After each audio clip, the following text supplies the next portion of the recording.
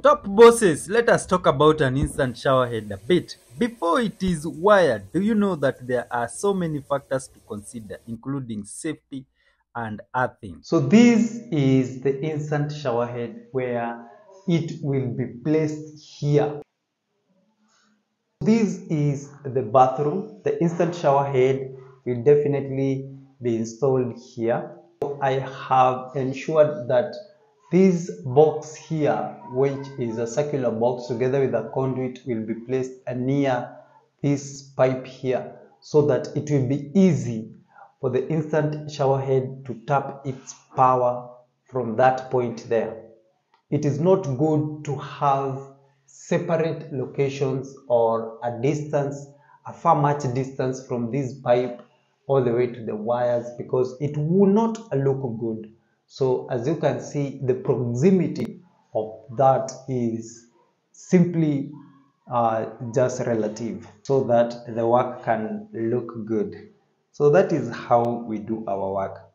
We begin working with the end in mind so that at the end of the day, once the finishing is done and the entire project is handed over to the client, everything looks neat and makes a lot of sense. So this is a common restroom, and in this restroom we have the instant shower head as well as the lighting points which will be here.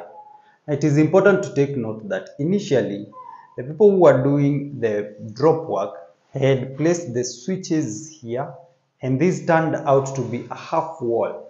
And so for us, we cannot have the pipes floating in the air all the way to the gypsum. It will definitely make the gypsum look very bad, and this place will look bad. So it doesn't make sense to have these switches here. So as Top Heights Electricals and Electricians, we have transferred these switches from here to a wall where it does make sense, and this wall is here. So, and this is easily accessible. As you can see, once someone opens the door, they can access the switch and switch on the lights as well as switch on the instant shower head. These are easily accessible from this door. And another important aspect is that it looks good because, as you can see, after the plaster work has been done and even the paint work, then it will make a lot of sense and the work will look neat, because what will only be visible here are the two switches. Now, if you're finding some value in this video, kindly hit the like button. Now, when it comes to piping, it is yet another important thing to consider because you know what? Heaters draw a lot of current and they may overheat the cables. But since we have a better choice of cables, then they will not overheat. But another aspect to consider is rodents. If you have cables just bare up there in the ceiling, then they are exposed to rodents, which will eat up the insulation, exposing the wires, which might short circuit and finally either burn the home or probably cause serious short circuits that may bring about electrical problems there. Since we don't want that, all our cables go through the pipe from the consumer unit to the switches and finally to the instant shower head. Electrical hazards or electrical fires start in this manner. Now remember that every wood in this house is connected to each other. So in the event that this incident is happening in one bedroom, it might connect to all of the timber that is very dry in every part of your house or your property. The worst scenario will be if at all nobody is home, then this fire will be throwing flames in each and every part of your home and consuming each and every combustible thing that is on its way. The worst of them all will be if children are in the home and asleep.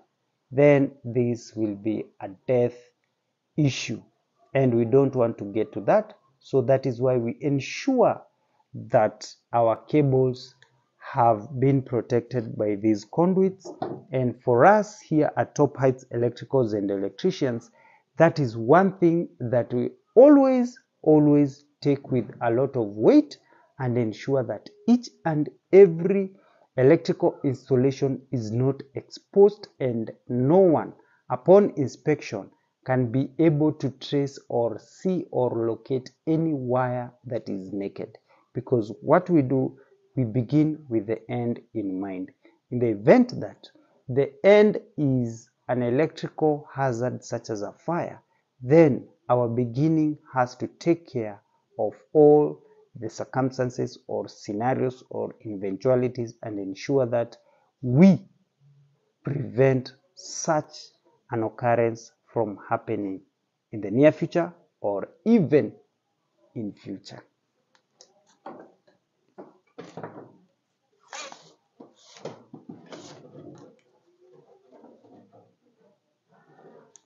So that is how we bend our pipes easily like a pro.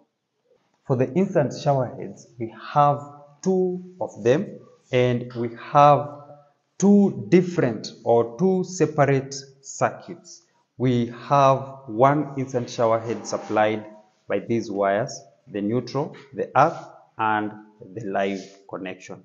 Each of these wires are rated at 4.0 millimeter square. That is the cross-sectional area of the wires themselves. And the insulation of these wires is perfect consideration because they carry a lot of current supplying to an instant shower head, which is basically a heater. Now, we will supply each of these instant shower head with its own MCB to ensure that if there is a problem with one instant shower head, it trips on its own. In the next video, I'll be giving you more tips when it comes to electrical installations.